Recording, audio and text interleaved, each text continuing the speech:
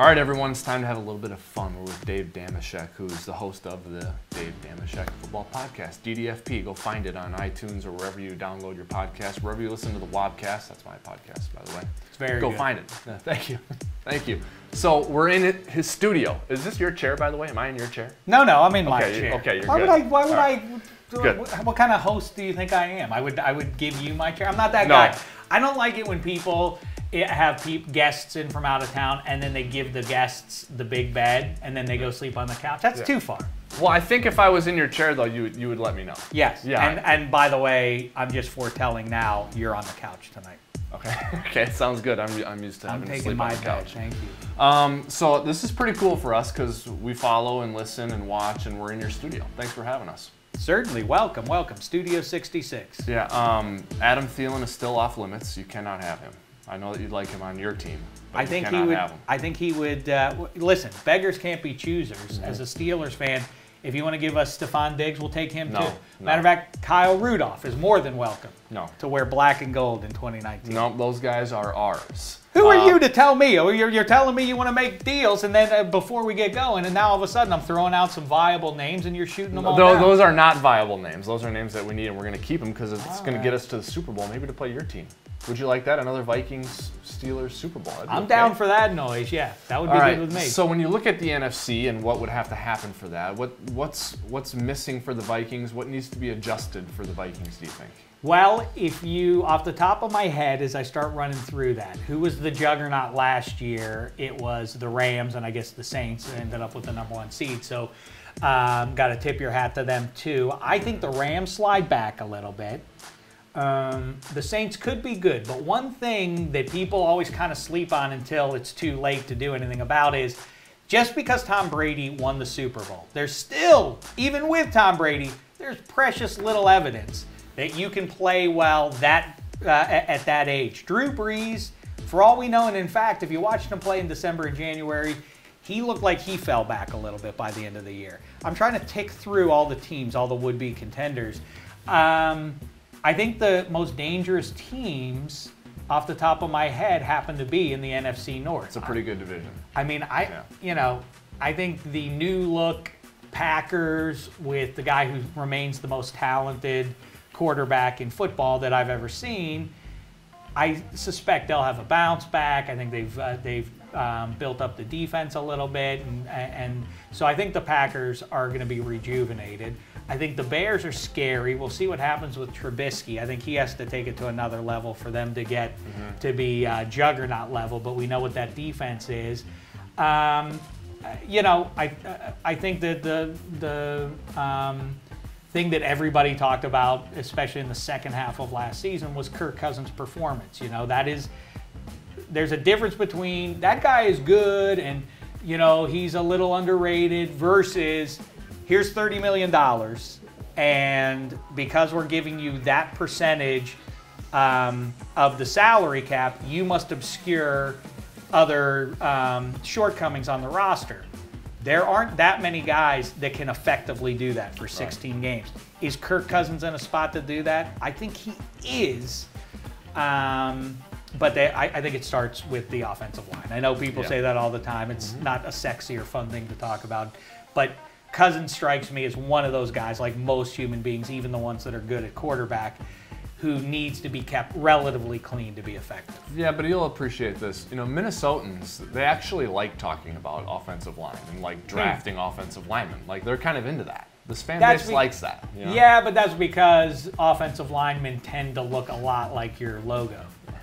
Yeah, okay. Hardy, strong. But also, I dare say, I don't Facial know this, hair. you can fact check this, but I think he is the most intimidating flaxen-haired mascot in sports. Yeah. Is that true? I mean, how many blondes are there?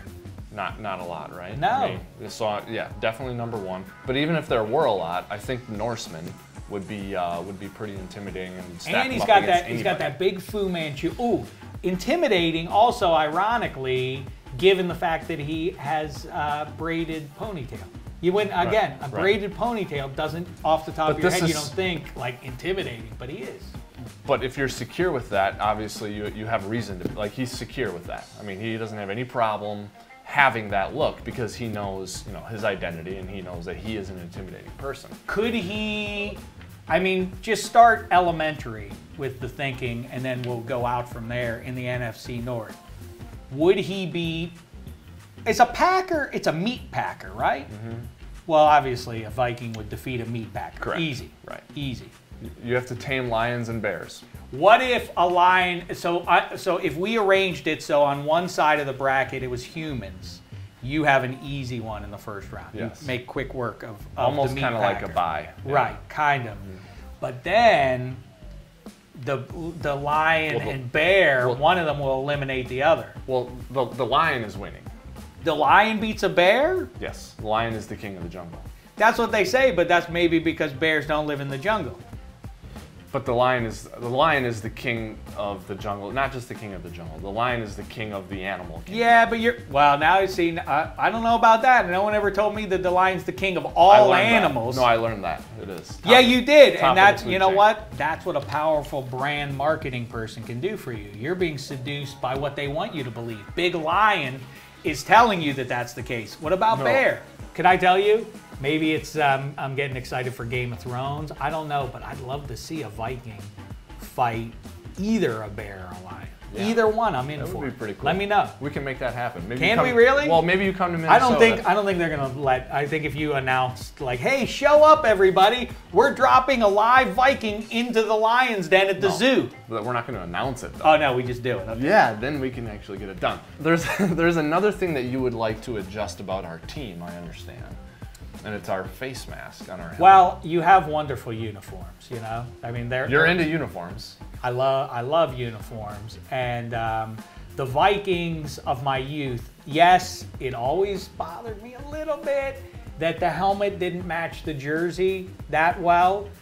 That said, the white face mask on that purple hat looks so good, and I don't know who made the decision, and I don't want to disparage anybody in particular, but the black face mask is 180 degrees of where you need to be. Okay. So look how cool it is. Do it for Tommy Kramer and Sammy White and Ahmad Rashad and Chuck Foreman and all the greats. So you like it for the throwback nature. You don't I like it aesthetically. modern. No, I like it aesthetically as well. Okay. It doesn't have to do with nostalgia.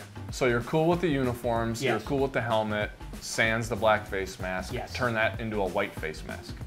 The white face mask, also the numbers, I don't love them, but okay. You can keep the numbers if you give me the white face mask. The numbers are a little weird. I don't think the numbers are changing. You don't like the little flares. What are those called? The little flares on the end? I always assume that they're like the points of the Vikings hat. Yeah. The other thing that I think we sort of can converge on and have the same opinion of is, you're a Pittsburgh native. So I kind of want to just tee this up for you because the people watching and listening are going to love it. What are your thoughts on Philadelphia?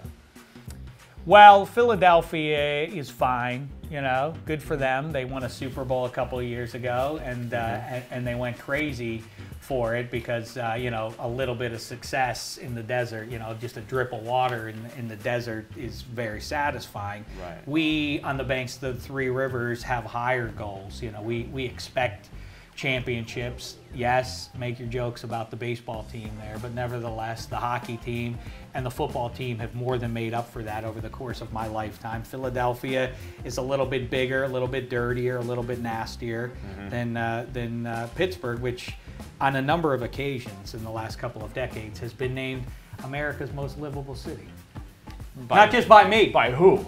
Now who's making stuff up? Bubby Brister.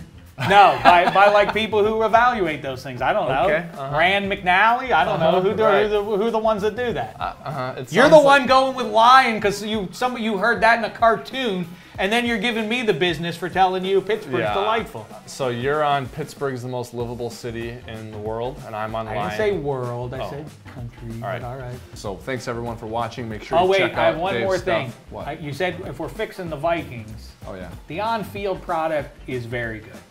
Bounce here, bounce there. You guys could very well be in the Super Bowl. I wish you nothing but the best. Kirk Cousins is a delight. Stephon Diggs is a rare delight. Especially for wide receivers. What a great fella. I sense a butt coming. Kyle Rudolph, the only reason I bring it up is because I've talked with all of them about it. And I'm going to tell you now, you need to rip that dome off. It's a beautiful stadium. But don't you see, you're in the NFC North. You don't play under a dome. Why give up your home field advantage? Especially, I just went over at the top. The Saints, the Rams, the Falcons are good. The Cowboys might be good. These teams would have a decided disadvantage if they have to come up there and play in the frigid temperature. Don't you see that? Yeah, and maybe now, I mean, now that we got the Super Bowl, we could sort of, pull the bait and switch. Like, because I think that was part of getting a Super Bowl in Minnesota was you kind of had to have a roof on, the place. But that's come and gone. Well, that's what I'm saying. Yeah. All right. Or just like take it off and then hold it off on the side until another Super Bowl. But here's the problem is it's sort of a defining feature of the building is the ETFE clear roof. But that's I don't know sort what of any of that means. But I'm just telling you, do yourselves a favor. Dude, have the dignity to be in the NFC North. But the door's open. We can open the pivoting glass doors, the largest pivoting with glass the mud doors in the world. The cold and all of it. All right, just think it over. At least the white face mask. Okay, we'll think all those things over. Thanks for your time, man. Thanks for having us here. Thank you. Yep.